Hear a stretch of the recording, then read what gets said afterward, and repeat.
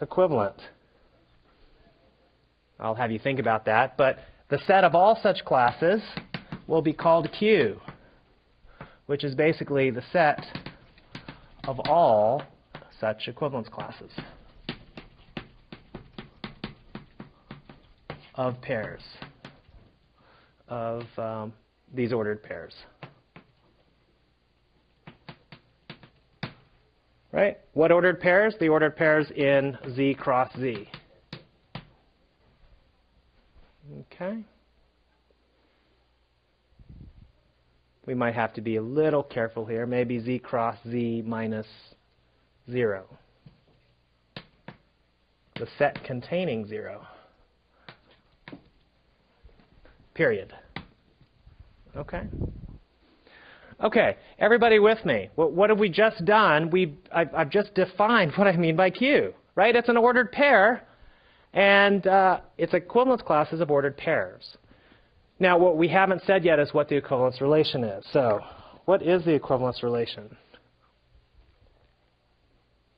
By the way, before we even talk about what the equivalence relation is, what's another thing you might want to be true about Q, aside from the fact that, I've just said that there's a set here, but somehow, how is it related to the set I began with? I might want to delineate that, right? I might want to tell you, how is it that Q is related to Z? And usually, the way you think about Q is that it somehow extends Z, right? You have a bunch of points. These are whole numbers on the number line that you grew up thinking about. And now we've filled them in with a bunch of other points in between.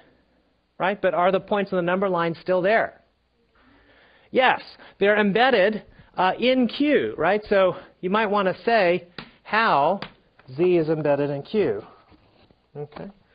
So we want these pairs to extend Z so that, which classes will correspond to Z, to the elements of the natural numbers? What will if I give me the number 5, what class would you hope that it's somehow associated with? Yeah, how about 5 over 1? So that, for instance, n over 1 in Q corresponds to n in Z.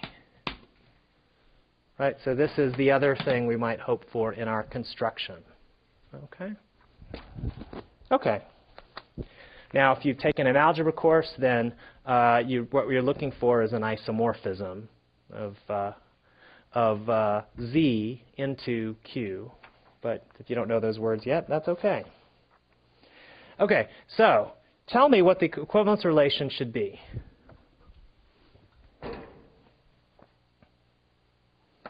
So after grade school, or after enough examples, we see that what? Q is the set of all, let's say, M over N. These are equivalence classes, such that M, N are in Z. N is not 0, where M over N is an equivalence class is the equivalence class of M comma N with the relation, what relation? Okay, tell me when P, two ordered pairs are equivalent. When will P comma Q be equivalent to M comma N? Steve? When P times N. Good. This is otherwise known as the, well, there's some name. You cross multiply to check whether fractions are the same. Yes, that's the equivalence relation. So with this relation, these are equivalent if what conditions are true. Steve suggested doing what? Let's take P times N and check whether it's the same as what? Q times M. And what else? let's just demand that n and q not be 0. Okay. So if these things are true, then we'll say these two pairs are equivalent. Okay. Okay. Now, that's a relation. Is it an equivalence relation? There's some things to check here, right? We won't do them all, but I do want you to think then that, so here's the important thing to do. Once you have the construction, the work is not done. You should check that it's an equivalence relation.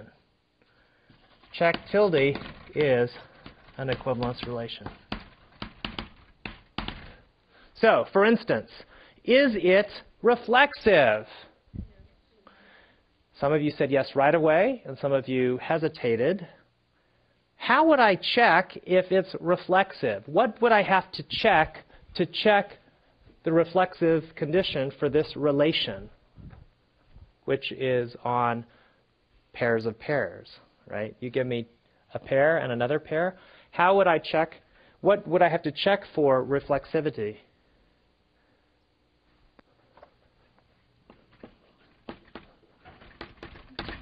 What do I want to check? What's the condition I want to check?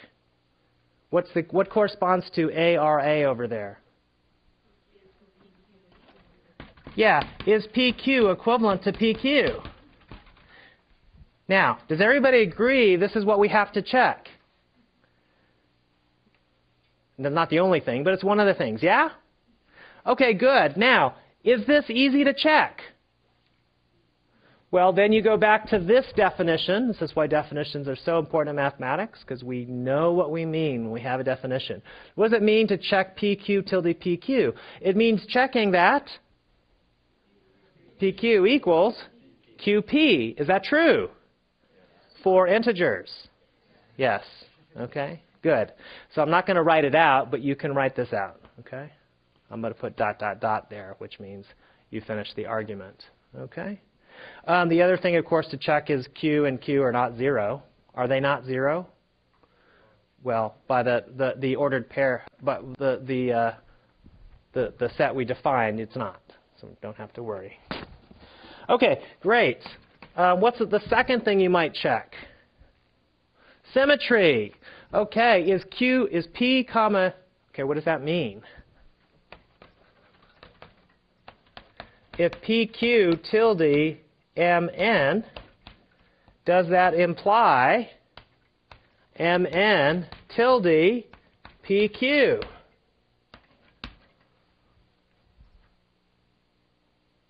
First of all, do you agree this is what we have to show? Good. Secondly, can you see how you'd write this out, which I won't bore you with? This condition means